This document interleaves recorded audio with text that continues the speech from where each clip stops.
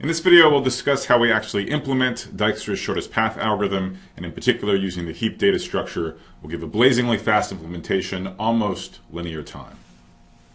Let me just briefly remind you the problem we're solving. It's the single source shortest path problem. So we're given a directed graph and a source vertex S. We're assuming that there's a path from S to every other vertex V. If that's not true, we can detect it with an easy pre-processing step. So our task then is just to find the shortest path amongst all of them from the source vertex S to each possible destination V. Moreover, every edge of the graph has a non-negative edge length, which we're denoting L sub E. So recall that Dijkstra's algorithm is driven by a single while loop. So we're going to add one additional vertex to an evolving set capital X as the algorithm proceeds. So X is the vertices that have been processed so far. We maintain the invariant that for every processed vertex we've computed what we think the shortest path distance is to that vertex. So initially X is just the source vertex S. Of course, the shortest path distance from S to itself is 0. And then the cleverness in Dijkstra's algorithm is in how we figure out which vertex to add to the set capital X each iteration. So the first thing we do is we focus only on edges that cross the frontier, edges that have their tail in capital X and their head outside of capital X. Now, of course, there may be many such edges that cross this frontier, and we use Dijkstra's greedy criterion to select one of them. So for each crossing edge, each edge with a tail in X and head outside X, we compute the Dijkstra greedy score. That is defined as the previously computed shortest path distance to the tail of the arc plus the length of the arc. So we compute that for each crossing edge, and then the minimum edge, we're calling it V star W star. That determines how we proceed. So we add the head of that arc W star to the set capital X, and then we compute the shortest path distance to W star to be the previously computed shortest path distance to V star plus the length of this extra hop V star W star. Now, back when I explained this algorithm, I did it using two arrays, an array capital A and an array capital B. A is what computed the shortest path distances, and remember that's what the problem asks us to compute. And for clarity, I also filled up this array capital B just to keep track of the shortest paths themselves. Now, if you look at the code of this algorithm, we don't actually need the array capital B for anything. When we fill in the array capital A, we don't actually refer to the B array. And so now that we're going to talk about real implementations of Dijkstra, I'm actually going to cross out all of the instructions that correspond to the B array, okay? Because you would not, as I told you earlier, use this in a real implementation of Dijkstra. You would just fill in the shortest path distances themselves. So in the next quiz, what I want you to think about is the running time of this algorithm if we implemented it more or less as is, according to the pseudocode on this slide, without any special data structures. And in the answers to the quiz, we're going to be using the usual notation where M denotes the number of edges in the graph and N denotes the number of vertices of the graph. So the correct answer to this quiz is the fourth one, that the straightforward implementation of Dijkstra's algorithm would give you a running time proportional to the product of the number of edges and the number of vertices. And the way to see that is to just look at the main while loop and look at how many times it executes and then how much work we do per iteration of the while loop if we implemented it in a straightforward way. So there's going to be n-1 iterations of the while loop. And the reason is that the algorithm terminates once every single vertex has been added to capital X. There are n vertices. Initially, there's one vertex in X. So after n-1 iterations, we'll have sucked up all of the vertices. Now, what's the work done in each while loop? Well, basically, we do, naively, a linear scan through all of the edges. So we go through the edges, we check if it's an eligible edge, that is, if its tail is an X and its head is outside of X. We can keep track of that just by having an auxiliary Boolean variable for each vertex, remembering whether it's an X or not. And then amongst all of the eligible edges, those crossing the frontier, we just, by exhaustive search, remember which edge has the smallest Dijkstra score. Know we can compute the Dijkstra score in constant time for each of the edges. So that's a reasonable algorithm. We might be able to get away with graphs that have, say, hundreds or thousands of vertices using this straightforward implementation, but of course, we'd like to do better. We'd like the algorithm to scale up to much larger graphs, even graphs with potentially, say, 1 million vertices. So the answer is yes, we can do better, not by changing the algorithm, but rather changing how we organize the data as the algorithm proceeds. So this will be the first time in the course where we use a data structure to get an algorithmic speed up. So we're going to see a really lovely interplay between, on the one hand, algorithm design, and on the other hand, data structure design in this implementation of Dijkstra's algorithm. So you might well ask, what's the clue that indicates that a data structure might be useful in speeding up Dijkstra's shortest path algorithm? And the way you'd figure this out is you'd say, well, where is all this work coming from? Why are we doing a linear amount of work in the edges for a linear number in the vertices iterations? Well, at each iteration of this while loop, what we're doing is we're just doing an exhaustive search to compute a minimum. We look at every edge, we look at those that cross the frontier, and we compute the one with the minimum Dijkstra score. So we can ask ourselves, oh, if we're doing minimum computations over and over and over again, is there some data structure whose raison d'etre, whose reason for being, is in fact to perform fast minimum computations? And in fact, there is such a data structure. It's the heap data structure. So in the following description of a fast implementation of Dijkstra's algorithm, I'm going to assume you're familiar with this heap data structure. For example, that you watched the review video elsewhere on the course site that explains them. So let me just remind you with a lightning quick review of what we learned in that video. So heaps are generally logically thought of as a complete binary tree, even though they're usually implemented as laid out in an array. And the key property that you get to leverage, but that you also have to maintain in a heap, is the heap property, that at every node, the key at that node has to be at least as small as that of both of the children. This property ensures that the smallest key of them all has to be at the root of this tree. To implement extract min, you just pluck off the root. That's what you return. That's the minimum element. And then you swap up the bottommost rightmost leaf, the last element, make that the new root, and then you bubble that down as necessary to restore the heap property. When you do insertion, you just make the new element the new last leaf, bottommost rightmost leaf, and then you swap up as needed to restore the heap property. When we use heaps in Dijkstra's algorithm, we're also going to need the ability to delete an element from the middle of the heap. But again, you can do that just by swapping things and bubbling up or down as needed. I'll leave it as an exercise for you to think through carefully how to delete elements from the middle of a heap. Because you maintain a heap as an essentially perfectly balanced binary tree, the height of the tree is roughly the log base 2 of n, where n is the number of elements in the heap. And because for every operation you implement it just by doing a constant amount of work at each level of the tree, all of these operations run in O of log n time, where n is the number of items that are being stored in the heap. As far as the intuitive connection between the heap data structure and Dijkstra's algorithm, in the main while loop of Dijkstra's algorithm, we're responsible for finding a minimum every single iteration. What are heaps good for? They're good for finding minimums in logarithmic time. That sounds a lot better than the linear time we're spending in the naive implementation of Dijkstra's algorithm. So let's now see how to use heaps to speed up Dijkstra's shortest path algorithm. Now, because every iteration of the while loop is responsible for picking an edge, you might expect that we're going to store edges in the heap. So the first subtle but really good idea is to actually use a heap to store vertices rather than edges. Going back to the pseudocode for Dijkstra's algorithm, remember that the only reason we focused on an edge was so that we could then deduce which vertex, namely the head of that edge, to add to our set capital X. So we're just going to cut to the chase. We're just going to keep vertices not yet in X, and then when we extract min from the heap, it'll tell us which is the next vertex to add into the set capital X. So the picture we're going to want to have in mind is Dijkstra's shortest path algorithm at some intermediate iteration. So there'll be a bunch of vertices in the set capital X, the source vertex, plus a bunch of other stuff that we've sucked into the set so far. And then there'll be all the vertices we haven't processed yet, a big group v minus x. Then there's going to be edges crossing this cut in both directions, from x to v minus x and vice versa. Now, before I explain the second invariant, let's just recall what the straightforward implementation of Dijkstra's algorithm needs to do. What it would do is search through all the edges, and it would look for any eligible edges, those with tail in x and head in v minus x. So in this picture, there would be 3 such edges. I've drawn the example so that 2 of the edges, the top 2 edges, both share a common head vertex, whereas the third edge has its own head vertex. The straightforward implementation of Dijkstra's algorithm would compute Dijkstra's greedy score for each of these 3 edges. And remember, by definition, that's the previously computed shortest path distance to the tail of the arc V plus the length of the arc VW. So the straightforward implementation just computes this. In this case, it would compute it for 3 edges, and whichever the 3 edges won had the smallest score, the head of that edge would be the next vertex that gets added to X. So let me specify the second invariant, and then I'll tell you how to think about it. So because we're storing vertices rather than edges in the heap, we're going to have to be fairly clever with the way we define the key of a vertex that's in this heap.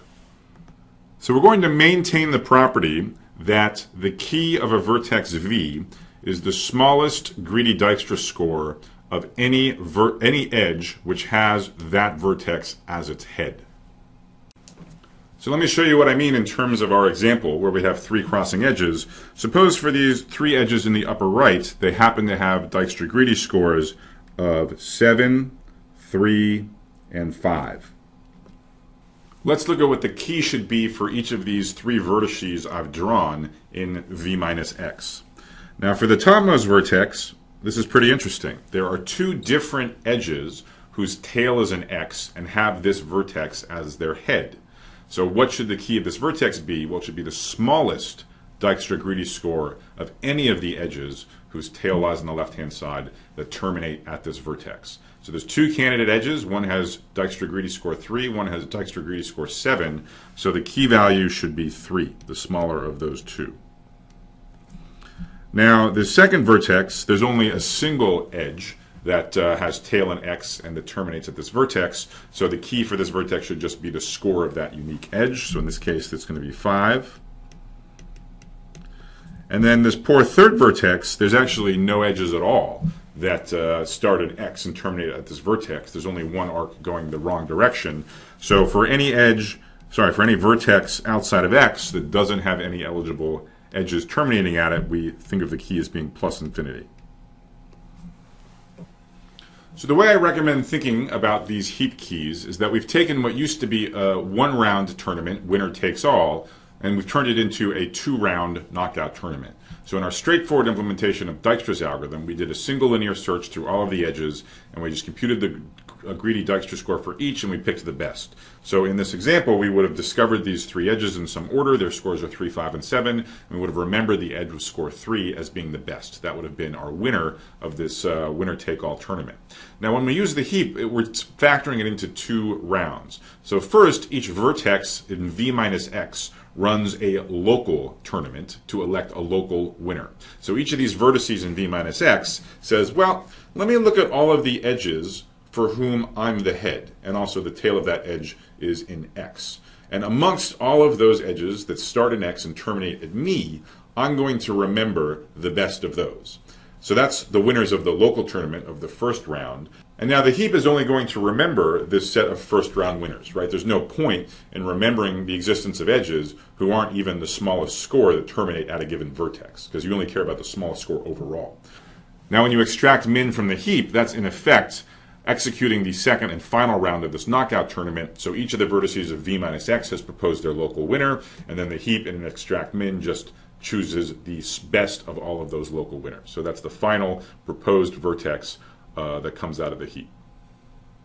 So the point is that if we can successfully maintain these two invariants, then when we extract min from this heap, we'll get exactly the correct vertex, W star, that we're supposed to add to the set capital X next. That is, the heap will just hand to us on a silver platter exactly the same choice of vertex that our previous exhaustive search through the edges would have computed. The exhaustive search was just computing the minimum in a brute force way in a single winner-take-all tournament.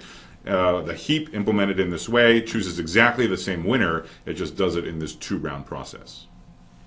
Now in Dijkstra's algorithm, we weren't supposed to merely just find the next vertex W star to add to X, we also had to compute its shortest path distance. But remember, we computed the shortest path distance as simply the Dijkstra greedy score. And here, the Dijkstra greedy score is just going to be the key for this heap. That's immediate from invariant number 2.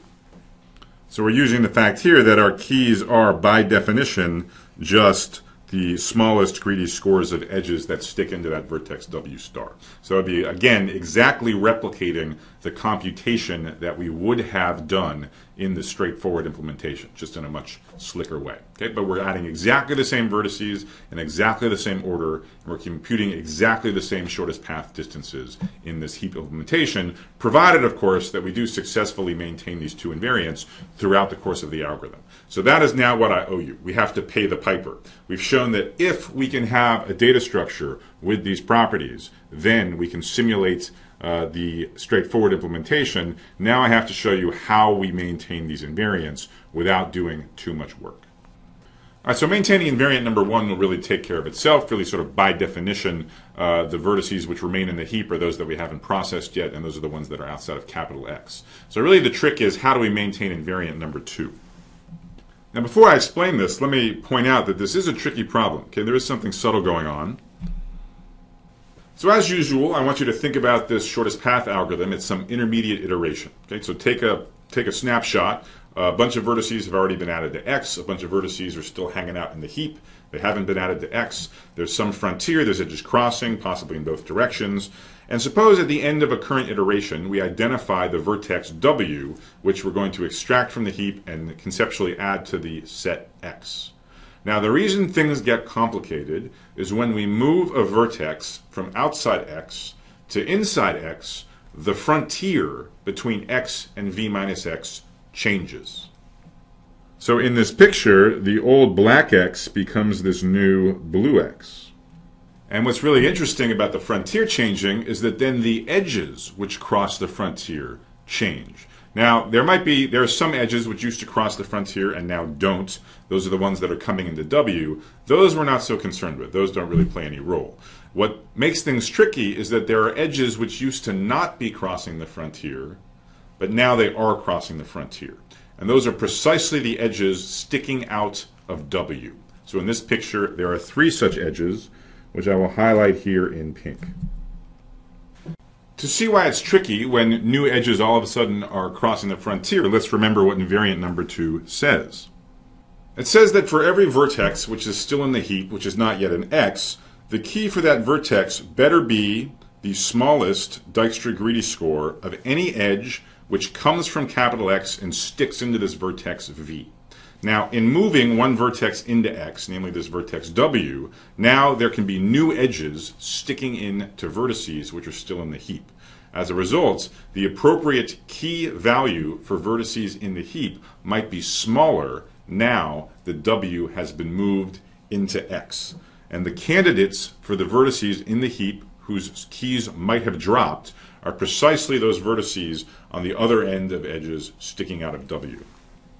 So summarizing, the fact that we've added a new vertex to capital X and extracting something from the heap, it's potentially increased the number of crossing edges across the frontier because the frontier has changed, and therefore for vertices that remain in the heap, the smallest greedy score of an edge that sticks into them from the set X might have dropped. So we need to update those keys to maintain invariant number two.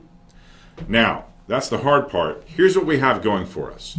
We've damaged the keys perhaps by changing the frontier, but the damage is local. We can understand exactly whose keys might have dropped. So as suggested by the picture, the vertices whose keys we need to update are precisely those at the head of edges that stick out of W. So for each outgoing edge from W, the vertex we just extracted from the heap, we need to go to the other end of the edge and check if that vertex needs its key to be decreased. So here's the pseudocode to do this.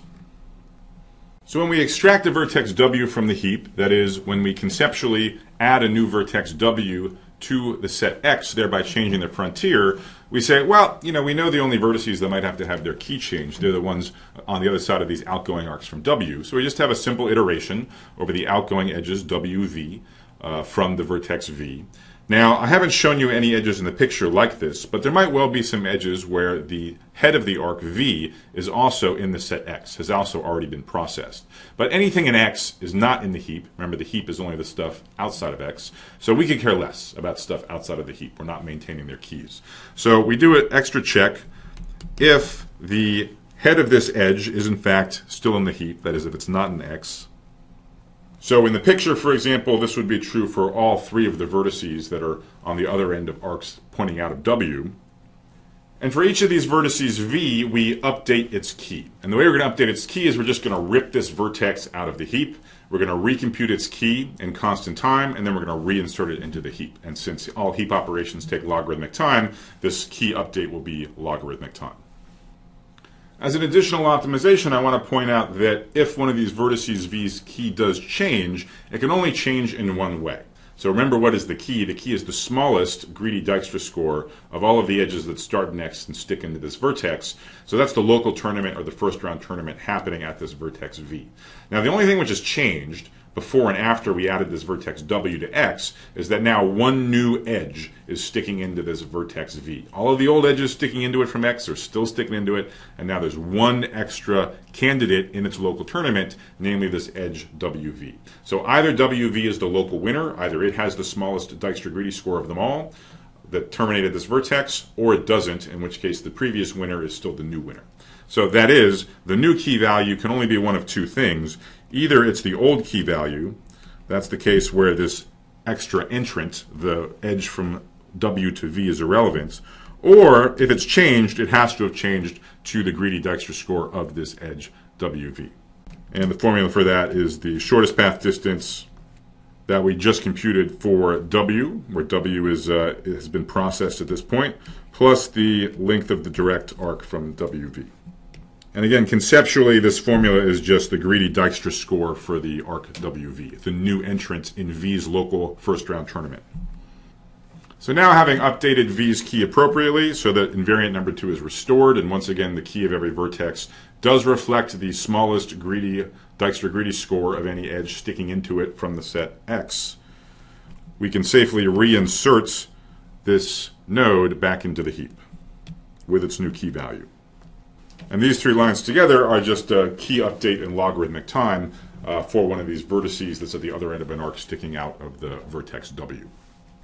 So let's tally up the running time in this new implementation. One thing I want you to check, and this will definitely help you understand this refined implementation of Dijkstra's algorithm, is that essentially all the work done is through the heap API. That is, all of the running time that we have to account for is in heap operations. We don't really do non-trivial work outside of heap operations. And again, recall that the running time of any heap operation is logarithmic in the number of elements in the heap. Our heap is storing vertices. It's never going to have more than n things in it, so the running time of every heap operation is big O of log n. So what are the heap operations that we do? Well, we extract min, and we do it once per iteration of the while loop. So there's n-1 iterations of the while loop, just like before, but now instead of doing an exhaustive search through the edges, we just do a simple extract min from the heap, and it gives us on a silver platter the vertex that we should add to X next.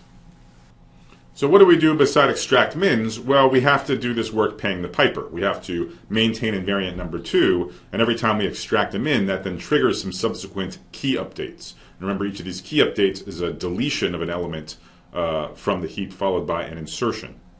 So how many deletions and insertions do we do? Well, at first this might seem a little bit scary, right? Because we do a roughly linear number of extract mins, and a vertex might have as many as n-1 outgoing arcs. So it seems like a vertex could trigger as many as n-1 key updates, which is theta of n heap operations. And if we sum that up over the n iterations of the while loop, that would give us n squared heap operations. So, and indeed in dense graphs that can be the case. It is true that a single vertex might trigger a linear in n number of heap operations, but that's the wrong way to think about it. Rather than have this vertex-centric perspective on who's responsible for heap operations, let's have an edge-centric view. So for each edge of the graph, let's think about when can this be responsible for some heap operations, in particular a decrease in key and the resulting insertion and deletion. Well, if you have an edge and it points from the vertex V to the vertex W, there's actually only one situation in which this edge is going to be responsible for a decrease in key.